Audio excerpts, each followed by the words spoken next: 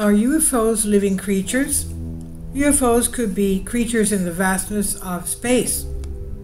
According to claims, the enigma of unidentified flying objects is still shrouded in a great deal of obscurity.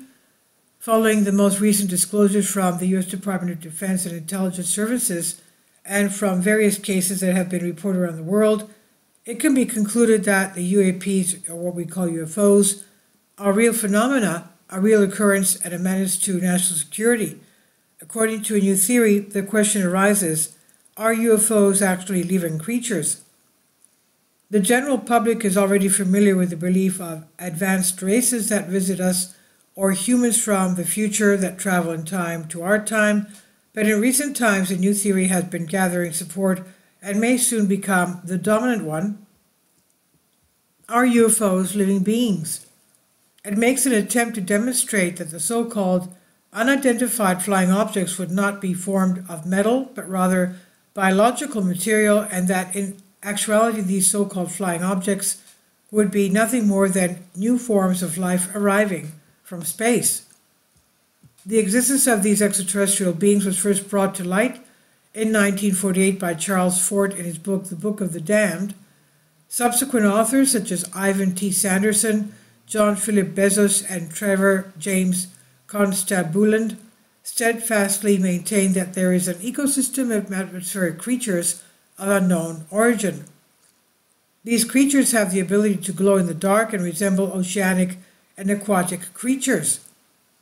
Many astronauts, including John Glenn and Franklin Musgrave, have made their fascinating claims that they have witnessed firefly snakes or something resembling jellyfish in the depths of space.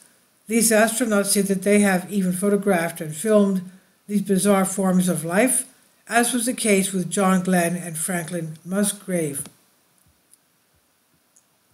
The outstanding researcher Andreas Faber-Kayser, winner of the gold medal and the National Astronomy Award, included in his book The Clouds of Deception a chapter titled The Incredible Jellyfish of Space.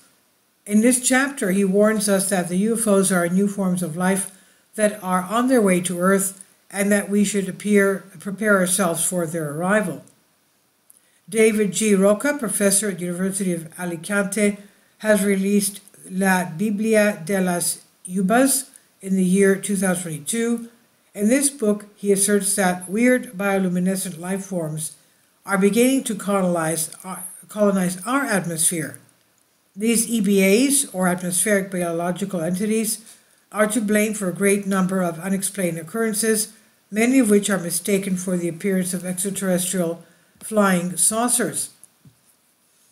In the future, David G. Roca, along with many others, stated that there will be an increase in the number of abnormal occurrences as a result of the proliferating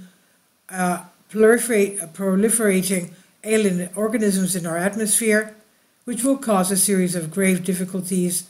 Following his research on antimatter and with the assistance of concave lens telescopes, independent scientists such as Ruggero Santilli have published 2 articles on the existence of unknown and intelligent entities within our atmosphere. Everything points to the fact that these animals are genuinely coming on our planet without any discernible pattern. No one is sure what the results of this colonization will be, but one thing is certain: once this data is shown to be true, the rules of biology, evolution, and physics will need to be rewritten. Are UFOs living creatures? This theory is supported by the testimony of eyewitnesses of Bariloche Cas, or the incident on the island of Colares, and occurred November 2nd, 1959, in which the witnesses claimed that a UFO they saw close up had characteristics that were extremely similar to those of animals, such as nerves, veins, tentacles, and flagella. Please leave your comments about this. This is on Infinity Explorers by Ansh Srivastava. Thank you for your support.